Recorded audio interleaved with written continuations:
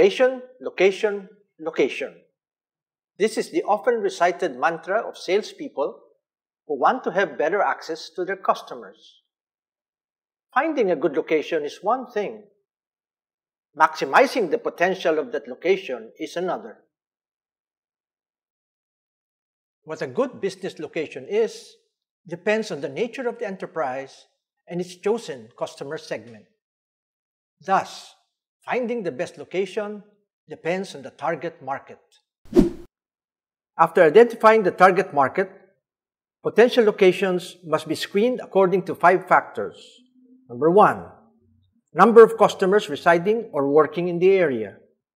2, their density, or the number of customers per unit area.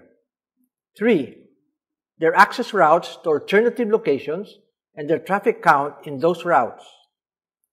4, their buying behavior, or where they buy, at what time, and how frequent. And finally 5, what locational features they're looking for, such as locations with parking spaces, foot access, creature comforts, and the like. After screening the locations according to those 5 factors, the entrepreneur must then determine the economics of the location. This means analyzing the cost, volume, price, and profit of the location. The entrepreneur should compute for the cost of buying or renting, the cost of renovating, and the cost of maintaining the location. The entrepreneur must determine the most probable volume of customers based on traffic estimates, drop-in rates, and the sales conversion ratios. The volume and mix of goods and services expected to be sold at certain assumed prices must be calculated to derive the revenue estimates. And finally, the entrepreneur must compute for the estimated profits. The entrepreneur should also compute for the cash flow requirements based on investment and financing needs, the break-even sales volume, and the expected rate of return. The final choice of a location must be based on other important criteria aside from the economics of the location.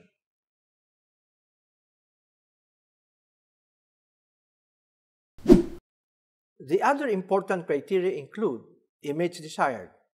Should it be upscale, middle class, or flea market attraction?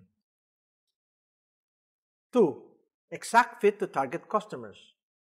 Location traffic is generally or totally composed of the customers being targeted. 3. Clustering or non-clustering of competitor establishments. Clustering of competitor establishments oftentimes results in drawing a bigger market to the location. 4. Neighborhood conditions. This includes the aesthetics of a location, its safety levels, sanitary conditions, crime situation, etc. 5. Future area development programs. The location may not have the correct economics in the short run, but it promises larger returns in the medium or long term. And finally 6. Fiscal and regulatory requirements. Entrepreneurs want favorable tax regimes. They also seek cities or towns that have good governance, excellent infrastructures, and great public services.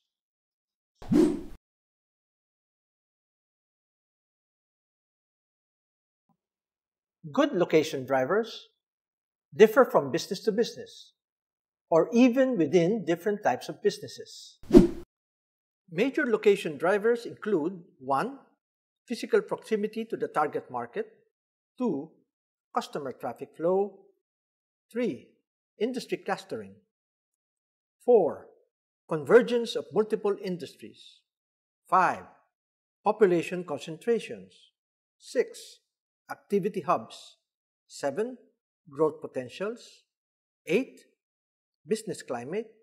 And 9. Cost of doing business and producing goods and services in the area. Let us tackle this one by one. For entrepreneurs, good locations are chosen on the basis of proximity to the target market. Convenience stores, service shops, churches, and schools provide short travel time, and easy physical access.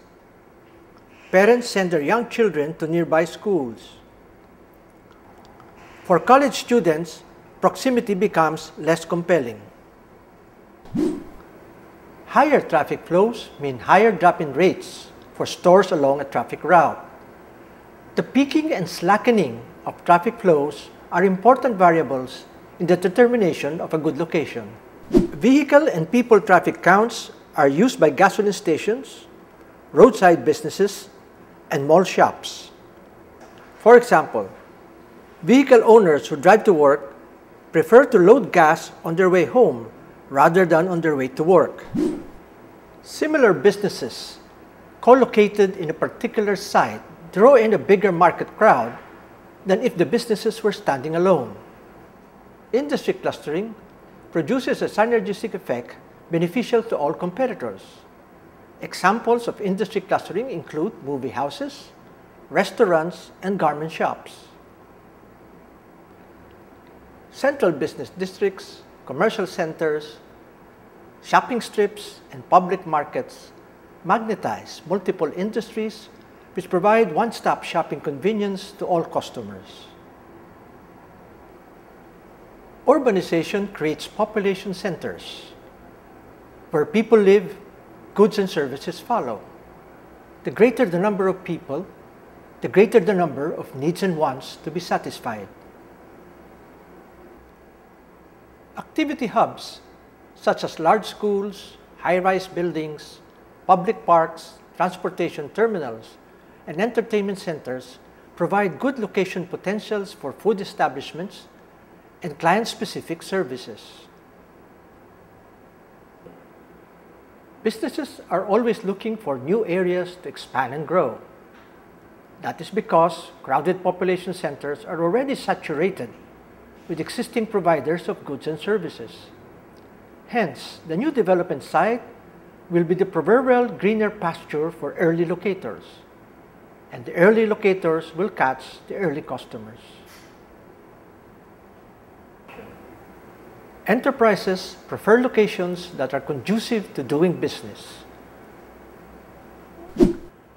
This includes areas with high economic growth, stable political situation, effective social services, good infrastructures, cheap utilities, efficient transportation and logistics, availability of skilled labor force, low crime rates, good fiscal incentives, and trusted public officials. For industrial establishments, the more relevant criteria are those locations with a lower cost of doing business and the lower cost of producing goods and services. Hence, these industrial establishments would prefer locations outside the main population centers, but with government-supplied amenities.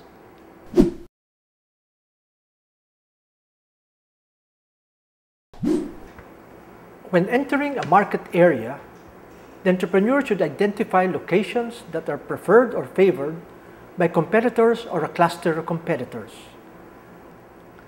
This should enable the entrepreneur to make a comparative analysis of customers' consumer profiles, traffic counts, and business performance for benchmarking purposes. Keen observation and documentation of these favored locations would reveal several insights on the following. Which competitors are doing better than the others and why? Which physical spots are more attractive than the others in the current business category of the entrepreneur and why? What locations contain more of the entrepreneur's preferred customer profile? What locations have larger traffic counts of the entrepreneur's target customers? What are the buying behaviors of the target customers inside the premises of the competitors? How many competitors are co-located at the site, and what is the performance like of the poorer performers? How long have the competitors existed in the location, and how many have closed shop?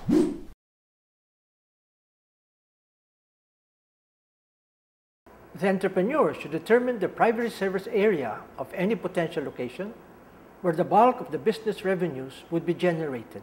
There should be a more detailed analysis of the target customers in the primary service area.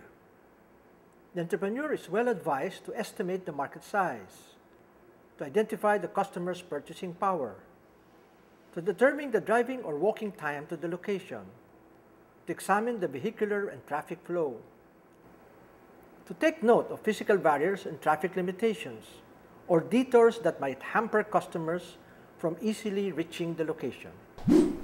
The secondary and tertiary service area of any location must be similarly analyzed. This is to gauge the potential for additional revenues and to gauge the potential for expansion.